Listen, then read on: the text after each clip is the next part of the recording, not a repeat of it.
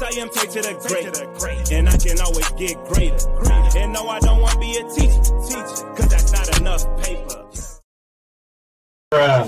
Yo, it's Covered by Greatness, and Lil Wayne just announced that he's dropping No Ceilings 3, and I'm here for it. I really love Wayne's music, bruh. I grew up listening to him since a child, since like a baby. I was listening to Lil Wayne, the Carter. My mom used to bump that joint every day, so I'm here for it.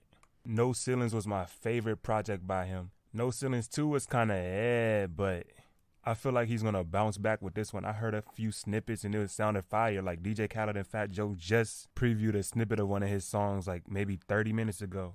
And it was over the Jay-Z Takeover beat. So I guess that's him saying he's about to take over. So this album has no choice but to be fire. It has to be fire by default just because he used that beat alone. People want to cancel Lil Wayne just because he supported Trump, but I don't really care about that because he said that like he doesn't even believe in Black Lives Matter and All Lives Matter. So with him, I just separate the artist from the music. Like I separate the person he is in real life from the artist because he's one of the greatest rappers of all time and nobody can take that from him. He's my number one.